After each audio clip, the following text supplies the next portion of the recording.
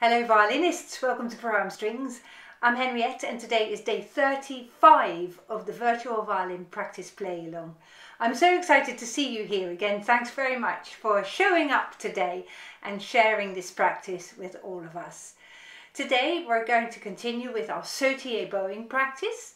We're going to review our position changing and we're going to develop further our string crossings, and then we're going to keep going with our improvisation, and our improvisations are now getting to a level where they're really presentable and much further advanced. So without much further ado, let's go and get started.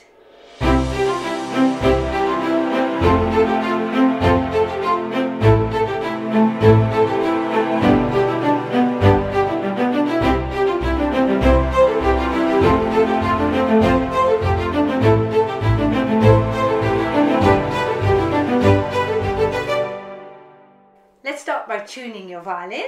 Here is your A.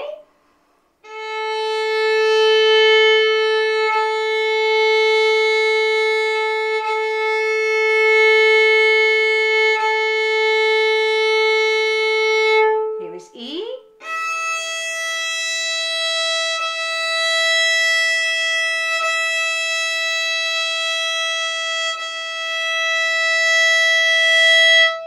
Your D string.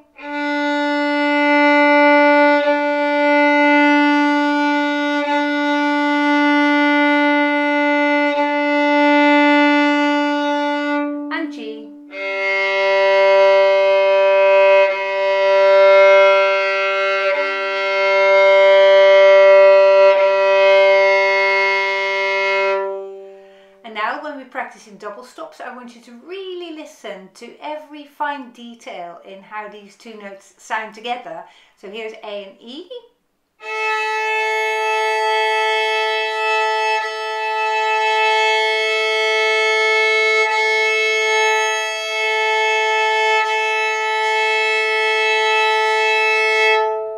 D and A.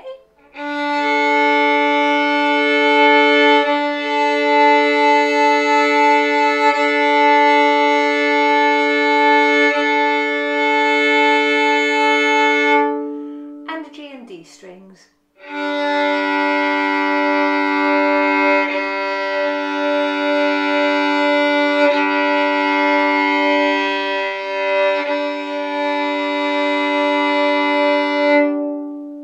Lovely. Let's put your bow down first of all, and we're going to just shake our hand to get the sautille bowing movement going. So what you want to do is pretend you've got something sticky on your hand and you're trying to shake it off like that, and it's that downward throw that is the bow stroke of sautille. So as we said before, sautille is one of the very fast bow strokes, a type of staccato you could say, but on very fast notes in your music. So let's pick up your bow and let's just get practicing that sautille bowing in the middle on the D string, roughly in the middle. You officially have to play your sautille bowing where the stick and the hair are closest together, so that is different for every bow. On my bow, it's roughly the middle. So now we're going to go and shake your hand down like that and allowing the bow to give you a response on your throw. So when you feel that the bow wants to come up and start jumping on you, please try and allow it to jump, and that's perhaps the hardest part of the sautille bowing. So here we go, off you go.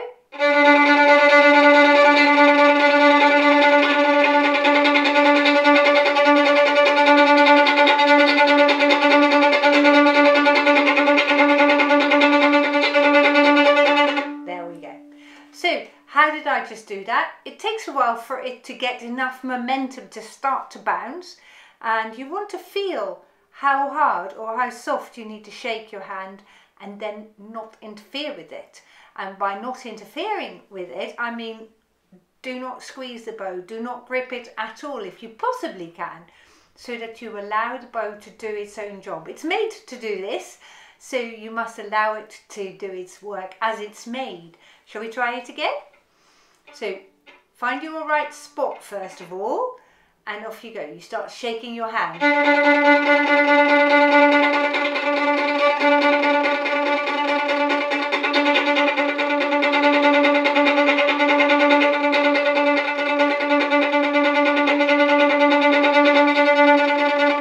Awesome. Give your arm a really good rest, because that is not the easiest of movements. And this time when we're practicing it, I want you to experiment by coming a little bit closer to the bridge perhaps, and you may get a better response from your bow. In other words, it may jump up better at you when you play closer to the bridge, where the string is just that little bit tighter than when you're a little bit further away. There is some more movement in the string here compared with where you're closer to the bridge. So let's do that. Come a little bit closer to the bridge. Find the narrowest point and then you shake off that little cobweb off your hand. Here we go.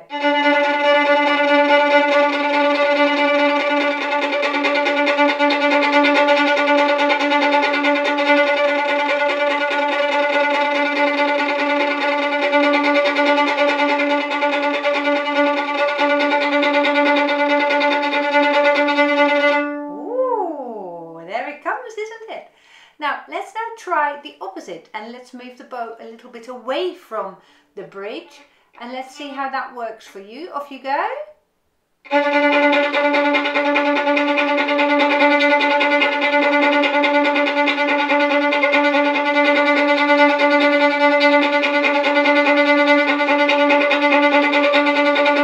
Oh, that is nice. And now I want you to experiment this last time when we play the sautier. Before we take a rest for your wrist, move the bow gradually towards the bridge and then move the bow gradually away from the bridge to see where it works in your particular case, with your particular bow, with your particular string tension. Let's see how that works the best, where it works the best, I should say. Here we go.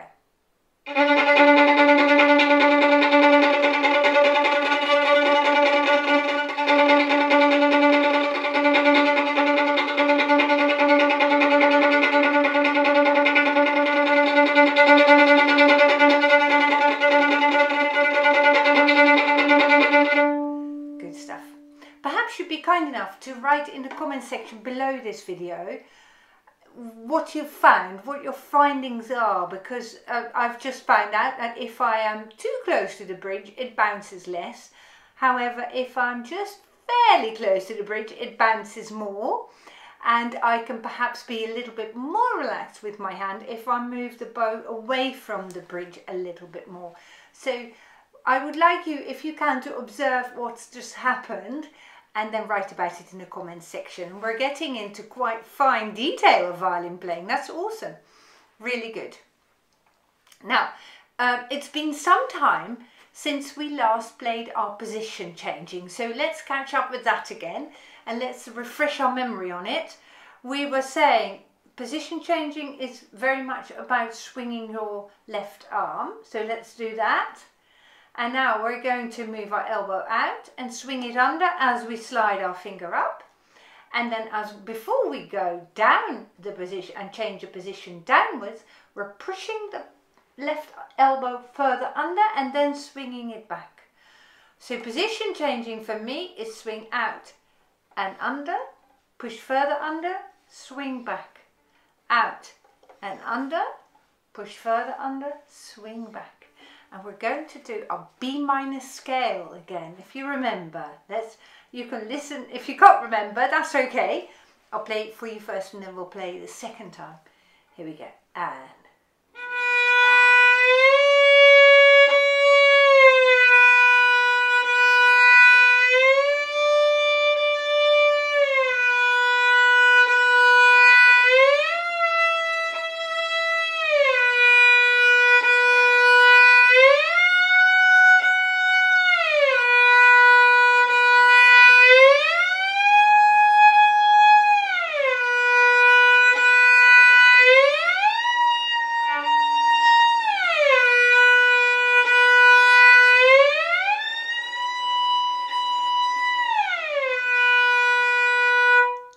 remembered it?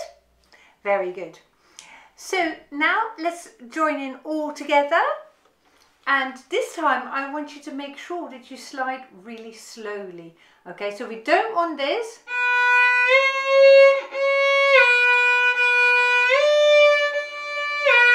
See if you can gradually move up. And that way you increase your feel for the fingerboard if you go slowly. So that is what we're doing. Your bow is also being affected by the slow playing of the left hand in that it goes super smooth. Try not to jerk your bow, in other words. Ready, and...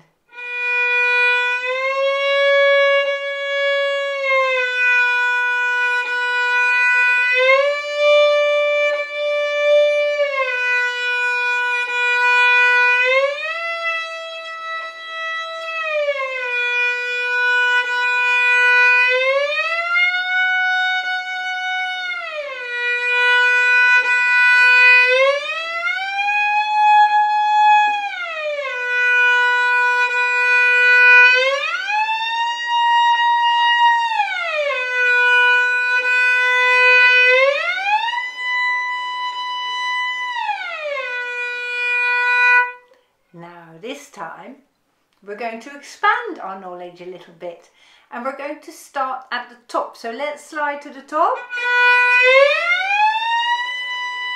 and this time we're going to go down one position and back up again, down two positions and back up again. I'll show you how that goes. And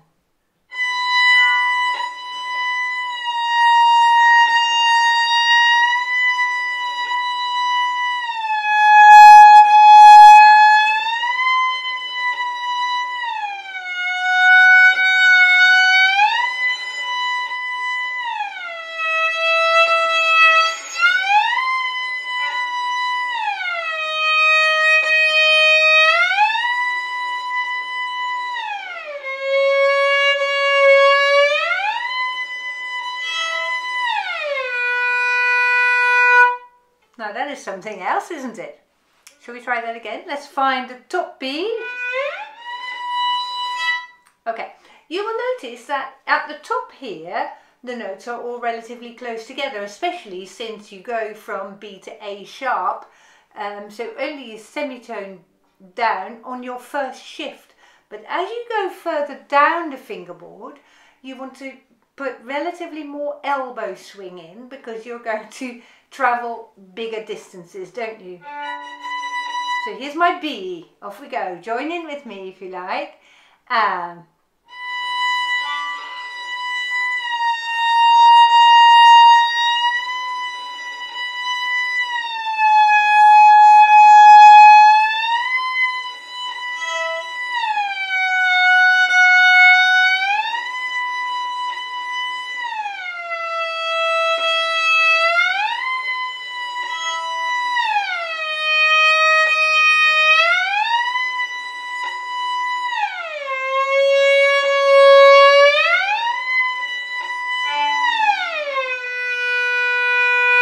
Awesome. Well done if you worked that one out. Now, if you find that a little bit tricky and confusing, that's okay. That's completely understandable.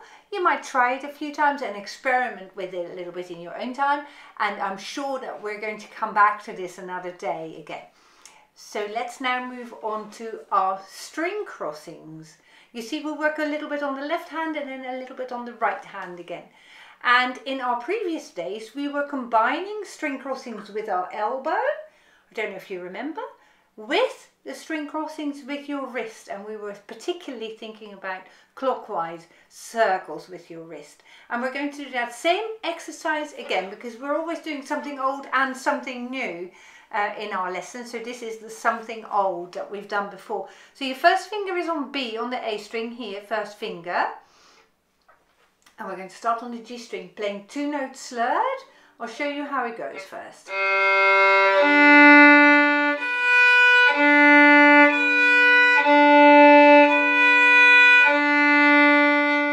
Okay, so use your elbow, 2 notes slurred first. And now you're going to use your clockwise circles with your wrist to go B, A, B, D, B, D. Go back on B, and now use your elbow to go back to the D string. and higher with your elbow as we're back on G now.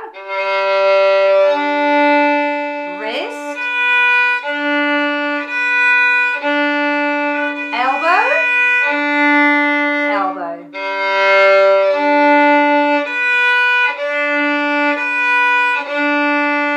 Elbow, elbow.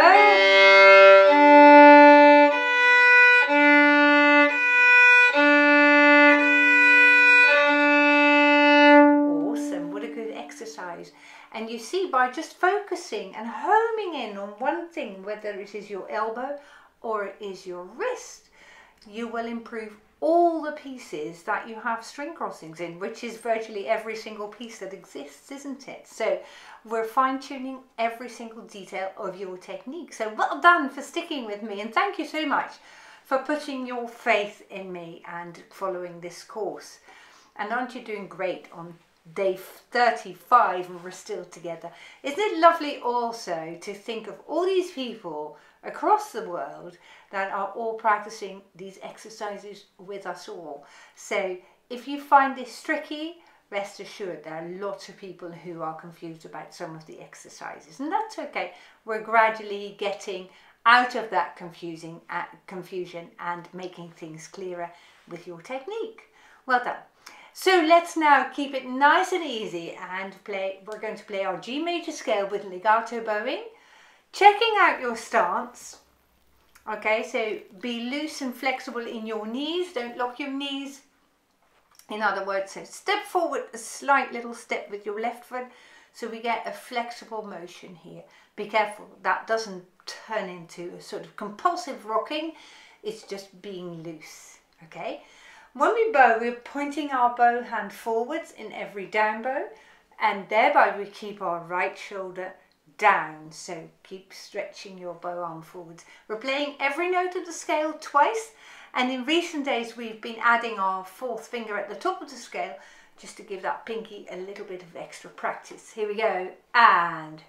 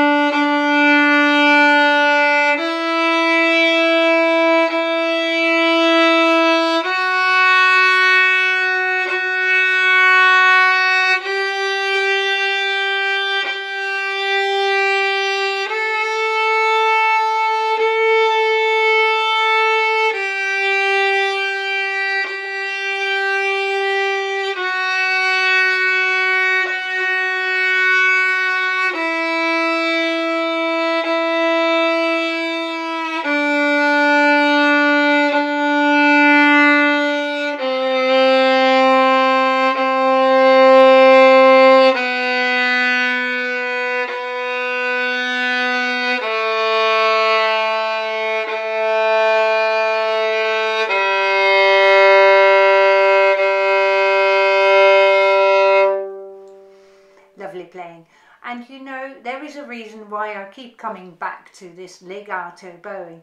If you can play a proper legato, really relaxed and intense bow stroke, your tone quality across everything that you do will be enhanced. So that's why we keep going on about it. So let's now play a G major arpeggio in the same style.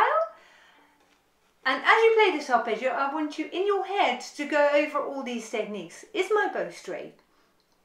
Is my shoulder down? Am I not tightening my knees or my legs? And am I playing the whole bow? So here we go. And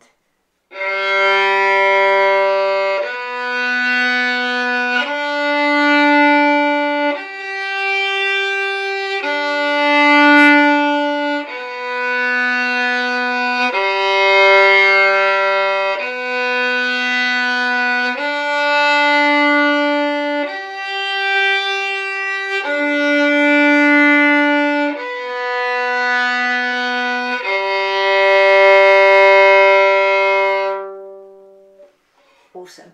Well done.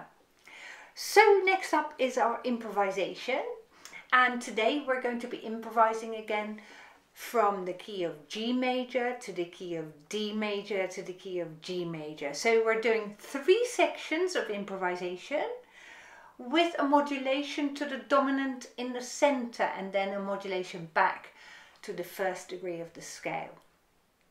Does that sound like gobbledygook to you? I'll tell you what that means. This is the official way of saying it. We're starting in the key of G major, so we're having 1 sharp, which is the F sharp. Then our next section is in the key of D major, which is called the dominant, the 5th degree of the G major scale.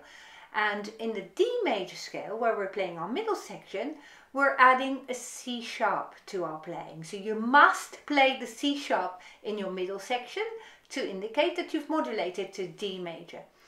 In the 3rd section, however, we're back into G major. So we're taking that C sharp that we've added in our middle section, we're taking it out. So you must not play a C sharp at the end, otherwise you don't get that feel for the key of G major. So let me give you an example, and I want you to start thinking also about adding sequences to your playing, adding louds and softs to your playing, adding special effects to your playing, and adding staccato or legato. So you've got so many different things that you can add. Feel free to put in as many of these aspects as you possibly can. However, if you're still struggling with the notes, that's okay, because that's understandable, that's complicated. Don't worry about all these extras, but if you are that little bit further ahead, I'm giving you options, you see. So let me give you an example, and I'll play my 3 sections without interruption, and then it's your go. G major, here it is.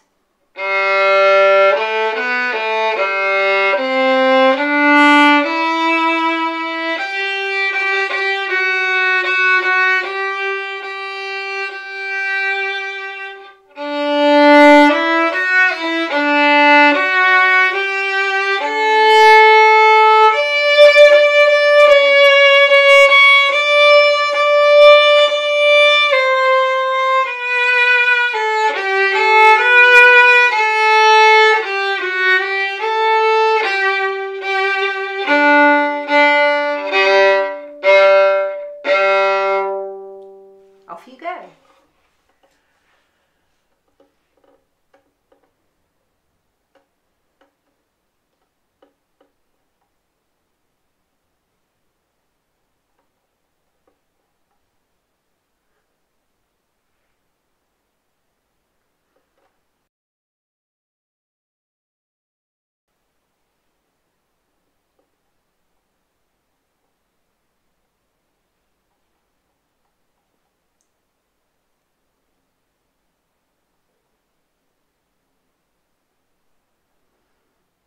So what just happened?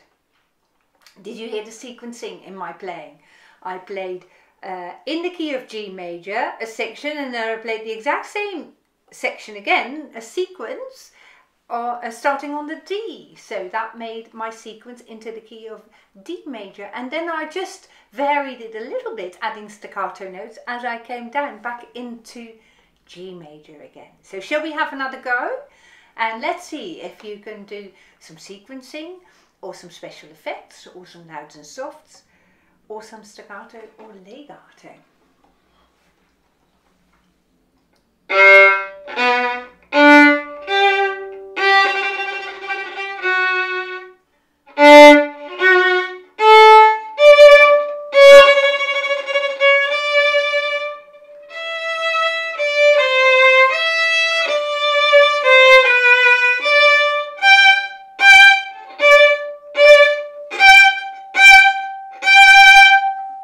Have a go.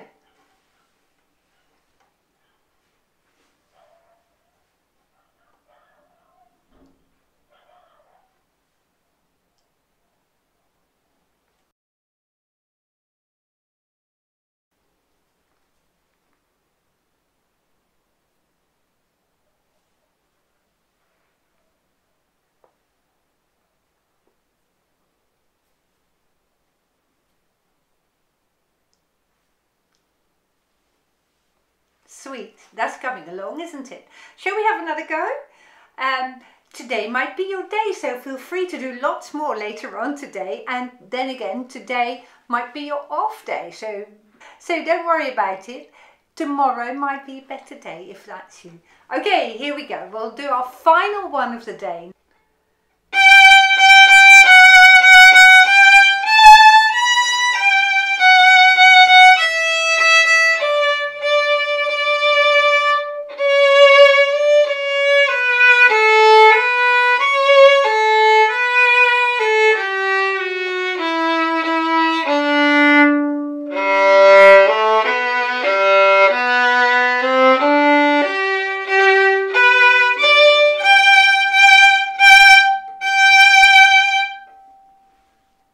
Have a go.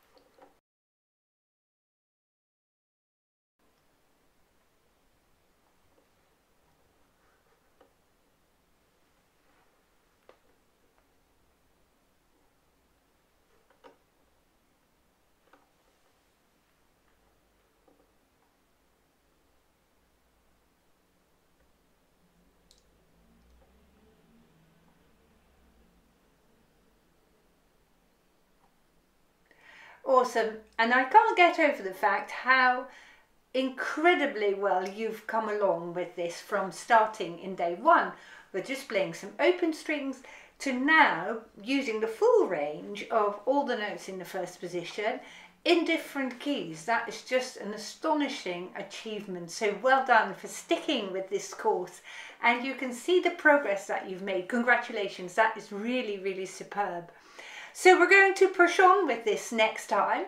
So I'm hoping you will join me again. But for now, I thank you for sticking with me right through to the end of this video.